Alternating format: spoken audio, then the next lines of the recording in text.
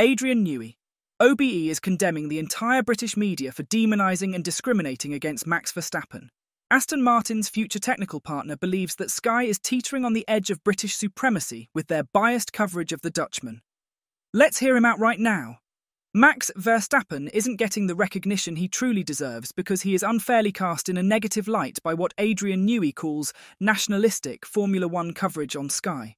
In a revealing conversation on Jake Humphrey's hit podcast High Performance, Newey shared some compelling insights about his time at Red Bull and offered a fresh perspective on Verstappen's character beyond the track. At one point in the interview, Newey addressed what he sees as unfair portrayals of Verstappen in television coverage, a sentiment he believes applied to Sebastian Vettel as well during his Red Bull dominance. According to Newey, both drivers have been misrepresented, with coverage skewing the public's perception of their true characters. He said, "From the outside, I'm not sure people fully appreciate and understand Max, just like they didn't with Sebastian.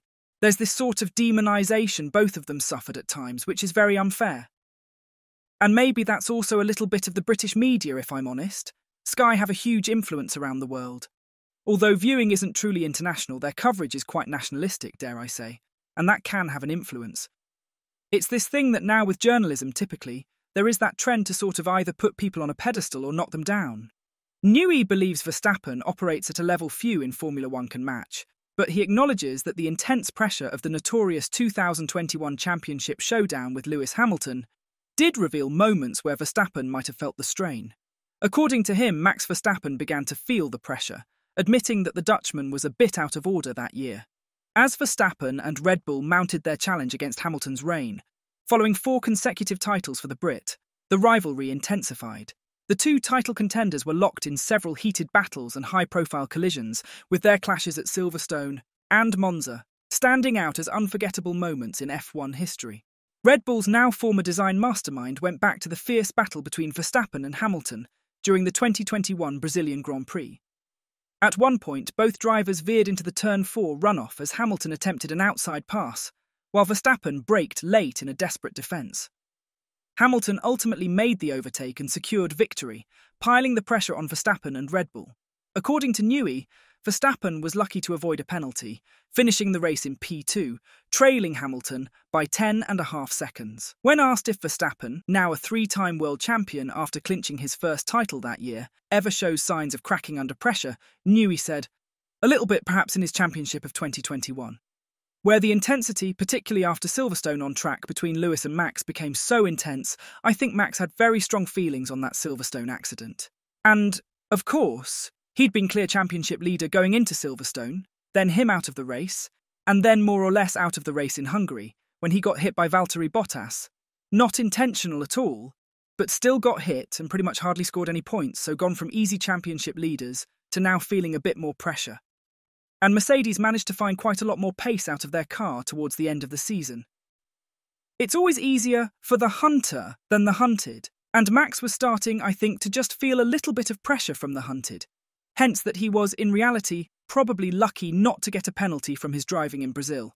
The Saudi clash, where they had a bit of a ding-dong, that was a little bit more, I think that was not clear.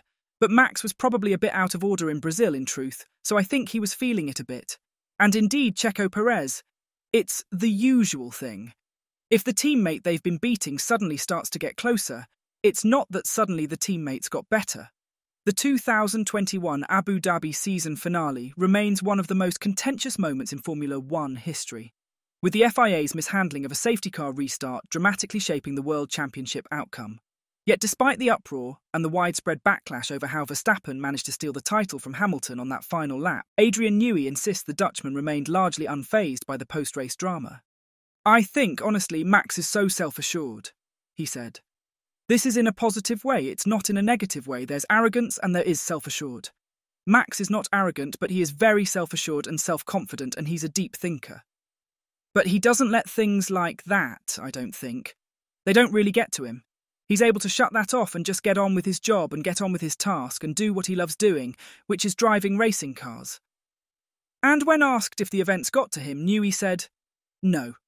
Actually, I think it got to Mercedes. And instead of saying, okay, well, accepting it and moving on, it started to affect their psyche, which is an interesting one. That's from the outside.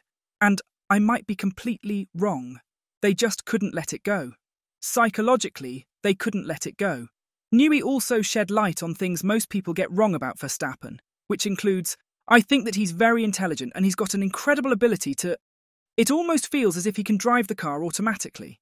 He doesn't, of course, but he can drive the car and has so much processing power left over that he can then think a lot about how he's driving the car, how he's looking after the tyres, what he might need to do on the settings.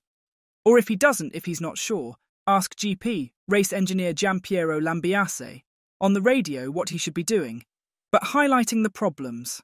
Right now, Red Bull is facing a tough stretch, with its lead in the Constructors' Championship at risk of slipping away this weekend in Baku. Max Verstappen has stressed the team's priority to get back to the front of the grid and keep their advantage in the intense F1 title battle.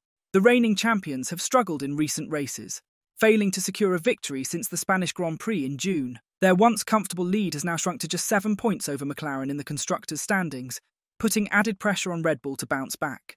Red Bull had a disappointing outing at Monza, where Max Verstappen finished in 6th place, tying his worst result of the season. The disappointing finish added to the team's recent struggles as they fight to regain their dominant form. "I have been back in the factory with the team this week and on the sim ahead of the double-header," Verstappen said. "Monza was a tough race and it is our priority to get our form back to where it needs to be. We always want to be more competitive and the team has been working hard to improve the issues we have been seeing with the car from the past few races." This weekend marks the return of the Azerbaijan Grand Prix, a race where Max Verstappen has only claimed victory once in his Formula One career. As the championship battle heats up, all eyes will be on whether Verstappen can add another Baku triumph to his record. "We are now back to the flyaways with this first race returning to Baku," the Dutchman added. "It is always a good challenge coming here and is an interesting track to drive, being a street circuit with long straights, so we are ready to get back racing again and see what the weekend brings." Red Bull team principal Christian Horner has revealed that the balance issues plaguing the team's 2024 Formula One car were evident even during their dominant performance last season. The core of the problem lies in the imbalance between the front and rear of the RB20, a limitation that became particularly apparent during the recent Monza race. Horner shared with the media, "I think on other circuits, perhaps running more downforce hides some of the balance issues we have. You can see that we have a disconnection imbalance that just isn't working, and as soon as you end up in that situation, you're harder on tyres, you end up compensating, you move the balance around, you secure one problem and create another, so you just end up in a vicious circle." Horner believes that the RB20's balance issues were apparent not only at the start of the 2024 season, but also in the data from last autumn's United States Grand Prix in Austin. "I think it's been there for some time. I think actually really going through the data, there were issues there at the beginning of the year in the characteristics.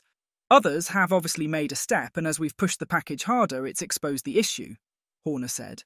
"Even if you go back in the data, there were a few races last year where we started to see this, in Austin and so on.